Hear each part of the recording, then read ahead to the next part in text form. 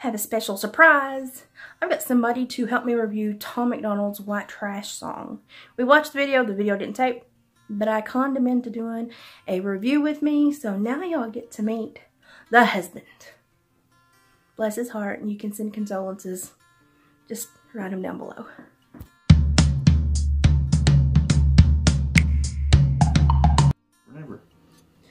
Okay, we just did a whole reaction to Tom MacDonald's White Trash, and guess what? I don't know where it went, but it didn't end up on my camera.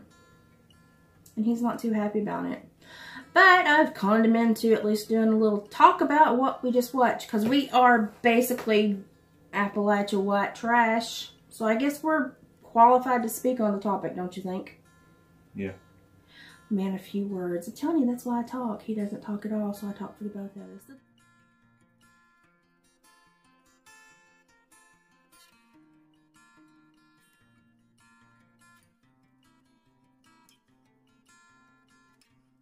This is my lumberjack hubby. I conned him into doing this little video with me. He watched Tom. You liked Tom's video, right?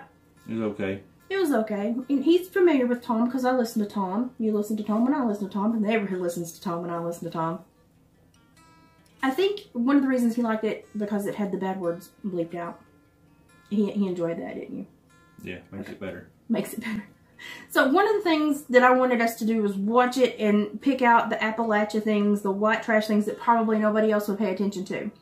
He actually picked out a couple of good things. What were they dancing on? School bus. It was an old model school bus. I thought it was a Winnebago until he pointed out that you could see the actual school bus door and that people convert them all the time, and that may be why it's missing windows now. People use them for, like, they turn them into, like, deer campers, mobile houses, even with wood stoves inside around here. So that was a good catch on his part. And then when Tom talked about the axe handle, who's gonna waste an axe handle on somebody, he chimed in and said, you know, that wouldn't be something that anybody that was probably real white trash would do. Because why? Too expensive. Axe handles are expensive, and they're hard to find good ones, ain't they? Yeah. Not many people make them anymore. They don't make them the old ways. They pre-manufacture them. They don't last as long, do they? You want a good homemade one from somebody that knows what they're doing. So probably wouldn't waste an axe handle, hoe handle, any kind of handle on anybody. I'd probably get more inventive than that.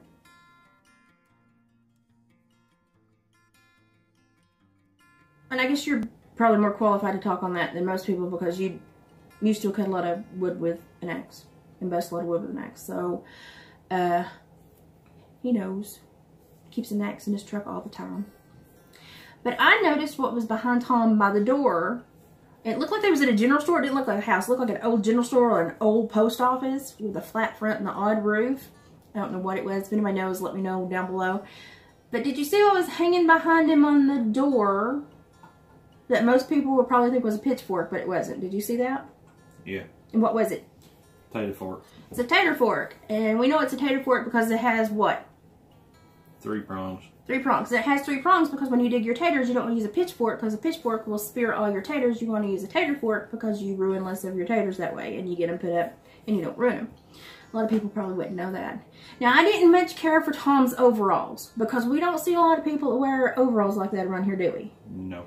And when they cut their overalls off, we call that air conditioning. Air conditioning, or they leave their top button undone. If you ever listen to Jerry Clower about Marcel Ledbetter, you're going to understand that one completely. But, you know, as Appalachia White Trash, I enjoyed the song. I'm glad that somebody spoke up about us, that they understand that we do have hearts of gold. But I don't know if I'm completely won over by, I don't know, by the entire song. It's not my favorite Tom song. My favorite Tom song is probably Buttholes, or Castles. And I don't think you have a favorite Tom song, do you? No. Just out of curiosity, what is your favorite music? I listen to pretty much anything, but about it. When you get into my Jeep and turn on the radio, sometimes are you scared? Yeah. I am. I'm a metalhead. Never know what might happen. You don't. It's pretty loud too. Yeah, I think I'm going deaf. Yeah, it's always loud. I think I'm going deaf. So he watched this. He enjoyed it.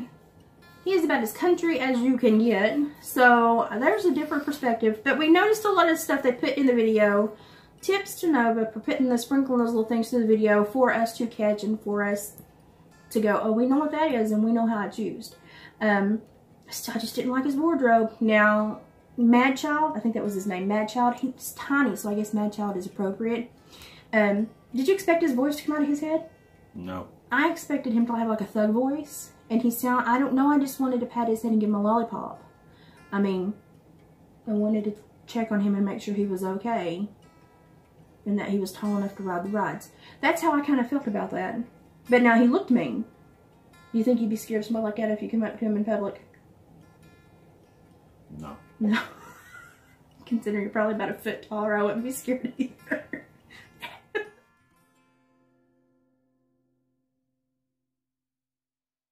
There's a lumberjack hillbilly perspective on white trash. It'd grow on me. It'd grow. You'll probably hear it a lot in the next few weeks. I'll probably be playing it quite a bit just to get used to it. I won't be here. So it's okay if I listen to it. Yep. I'll eventually transition him into rap, rock, and metal. I swear to happen. No. Well, we'll keep trying. Okay, now y'all have met the hubby. Now y'all know why I talk so much. Somebody's got to. Yep. See you.